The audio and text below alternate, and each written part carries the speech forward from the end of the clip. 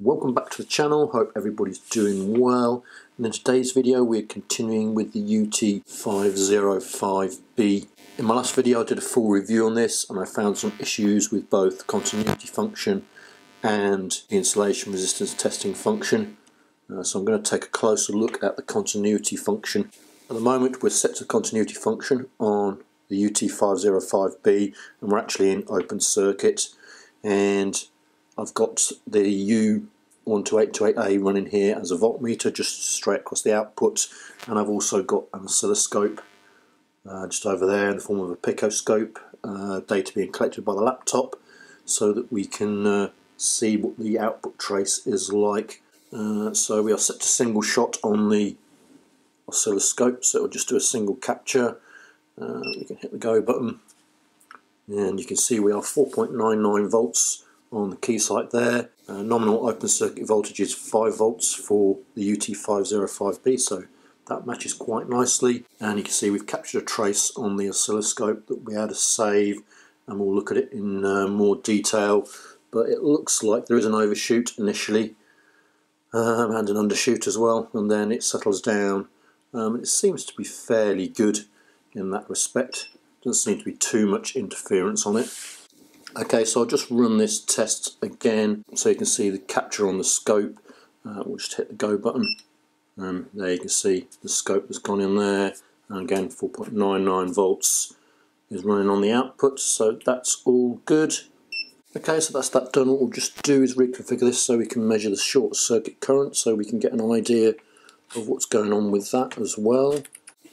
Okay, so I'm just going to power this through the 2.2 ohm load resistor that we used the last time, and see what current we get going through this. We're obviously looking at 200 milliamp there. It feels like it, 199.43 milliamps, so that's pretty good, isn't it? I know we said it was 2.2 ohm, but this has got its own internal resistance for the shunt. That's why the reading isn't quite right on the instrument, but current wise we're getting 199.44, so that's all good. Okay, so another little reconfiguration required. So I've just panned round a little bit more. We are now set up back on a voltmeter on the U12828A, still on continuity, and this time we've put our dial pi simulator that I had trouble measuring the continuity on last time. This actually gave me 0 ohms, quite unusually. The oscilloscope, we've just put that onto auto because I want to capture a longer measurement with this now. So we'll just hit the go button again. So as you can see, we've got 0 ohms again, which is what was happening before. We've got the multimeter pulsing as well. And if we look at the actual scope, so we can go in there and you can see on the oscilloscope now we've got a very spiky output, and I presume this is why it's giving me the 0 ohms here. It just doesn't like it at all, does it? We'll just swap over onto a winding simulator, because when it was on this it didn't like this at all and just shut off straight away. So I'll just set this to single shot on this and we'll see what happens. Yeah, crikey, that's quite a mess on the oscilloscope over there. I'll put the picture up again of the oscilloscope. You can see we've gone to fuse fail again on this. It really doesn't like what's going on with that at all. Okay, so we've just reset everything, so we're back running with our oscilloscope connected back up. We've gone back to our pi simulator, and in the background here we've got a capacitance box as well. So we can put the screen up for the oscilloscope and show that he's running. We'll switch him on. Again, you can see the oscillation there that's going on in there. We'll connect up our capacitance box and we'll just see if we can filter out some of this. Let's go 10 microfarads for starters, and you can see in actual fact, okay, so we've gone 0.16 ohms on here and we are a straight line on our scope, no problems. So this should be, you should be getting 0.4 on this, so perhaps a little bit high, but we haven't zeroed anything yet either. And we are running on connections, aren't we? So let's just let's go to a 10 at the end 10 nanofarads, so you can still see we've got oscillation on the scope there, 10 nanofarads. Let's go 20, and you can see with every increase in capacitance we're getting the smoother and smoother line. We're not affecting the reading any. That's 0.9 there, so then I'll go back. It's 100 nanofarad there. Okay, so at 200 nanofarad is when it switched over, so that's when the oscillation stopped. Sort of standard size capacitor on there, be 220 I guess, wouldn't it? So yeah, there you have it. That seems to have cured the oscillations on this on a 220 nanofarad. So what I'll just do is take them off of there. We had go back to our winding simulator and just see if that's got anything. So this should be 1.2 ohms, somewhere around about there, on 1.32. So again, we're pretty good with that aspect as well. We've got a steady voltage coming out on the voltmeter. So that appears to be getting rid of a lot of the oscillation. Okay, so what I'm going to do is knock all this down and bring the three-phase motor back in that we also struggled to measure the winding resistance on when we were on continuity function, and see if that solves that one as well. Okay, so we have reset everything, and I've now set up the continuity tester to operate on to the little three-phase motor I've got. We've connected across two of the windings inside this motor with a continuity function. Actually reading we're on at the moment, and we've got greater than 100 ohms. You can see the voltmeter here is still pulsing away as before, and if I pan around to the scope there, you can see that that's showing the pulse up on the waveform as well. I'm going to take out the voltmeter out of the equation and just put in our little capacitance box, and then we'll see how we get on with that there. Okay, so you can see we've got a capacitance box set up now. We are still showing over 100 ohms because I've not switched any capacitance on.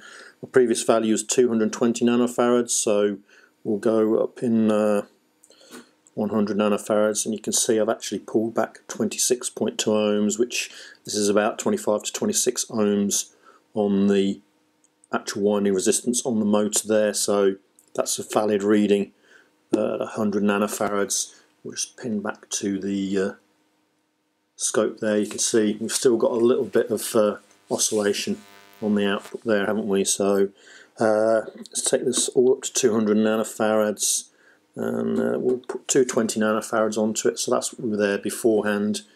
We've still got the oscillation of types. We're still running 26.3, so that's not affected anything. Let's just try some more capacitance. So we'll turn off the nanofarads and let's go to 1 microfarad, and you can see there the 1 microfarad has taken it away completely, hasn't it? That's a fairly good straight line now. So that's 2.2 microfarads. Not much better there really, is it? So we could probably stick with 1 microfarad. Turn everything off. Let's go to 220 would be 470, wouldn't it? So in actual fact 470, still a little bit. Let's go 560 is the next one. Still a little bit of oscillation. 680 there. Yeah, we're not doing much, aren't we? We need to be in our microfarads by the looks of things for this one. Yeah, okay then. So that looks to be fairly reasonable at around about 1 microfarad. And I've removed my oscillation, and I've got my good winding resistance measurement there. Just flicking my over to the other winding, 26.2, and then the third winding, 26.1, so that's a good set of readings there, and it looks to be performing reasonably well. Okay, so that's fine. What I'm just going to do is knock this all out of the way and set up a resistance box and do some resistance measurements just to make sure that the additional capacitance isn't affecting the accuracy of the instrument. So I'll just show you what I did to test out the continuity function to make sure that the additional capacitance hasn't affected the accuracy of it. I've set the instrument up here. For this particular one we're on a 0 to 100 ohm resistance box. You can see I've zeroed it up with it all set to 0, so I've taken out any residual resistance for the test circuit, and then I can select this to different values. So for the 200 milliamp range it's 0 to 10 ohms, so I did 4 values. I think I did a 1, 2.5, 5.5 and 9.5 spread across the actual range of the instrument there. So we'll just show you the 5.5. So we've set it up to 5.5, hit my test button, and you can see I've got a reading there. That's 5.46, which is within tolerance. Just knock him off.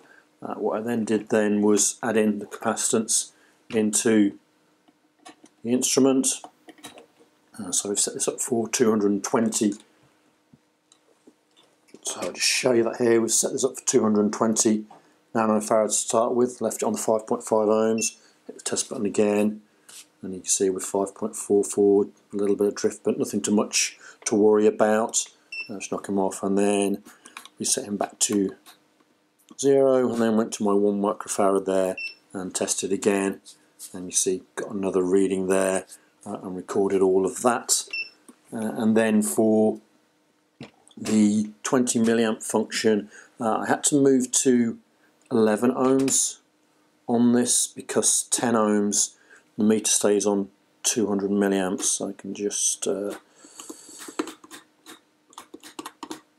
see if it does it on this box on 10 milliohms. You see I've actually stayed on the 200 milliamp test current there, so in order to get into the 20 milliamp I went to 11 ohms, and there you see you've got 20 milliamp there, and then just went through exactly the same, just with multiple factor of 10 onto the test points, just to make sure that the continuity function was still accurate, and just put up this results table here.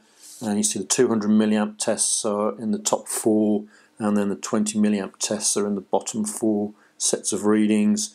And you can see the expected value that I'm putting in there in the first column, and then the next column there, that's the reading I took without any capacitance, put in parallel to the resistance, and then the column with the 220 nanofarad capacitance in parallel, and then the 1 microfarad in parallel. Then at the very end there on that table you can see the expected minimum and maximum values, and as I said, all those test figures do fall within the range of those tolerances, so that's quite a good result for me there really. I can easily add in some extra capacitance to solve this issue that I have with the continuity function. I'm not always measuring correctly. Now there's a couple of ways I could do that. Before I open up the instrument, I think I would actually have to do quite a bit more testing on some larger motors to see if it still is an issue on larger motors, or if it resolves it itself, or if I do have to put in a larger capacitor to solve the problem with them.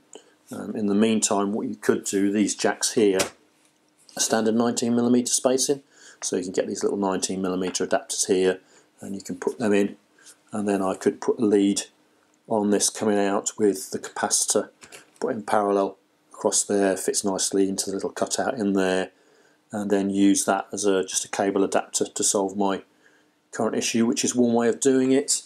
The downside to that, of course, is that once I've got that in there, I won't be able to use my control probe. It just won't fit in there, obviously. So that will be the downside to that. It's not too much of an issue for me because I don't tend to use this a lot for motors, so I'm not too concerned with that one. So that's kind of the resolution I've come to for the continuity function. We do still have the issue with the insulation test function that I had on the motor, with this reading almost twice the reading of the other instrument I used when I was testing. So I'm going to have a look into that. That's a little bit more difficult to look into because of the voltages that are involved and how you capture the data without affecting the actual insulation test itself. But I'll put that into another video. That'll be it for this video. Thanks very much for watching. I hope you found it useful, and I will see you again in the next one.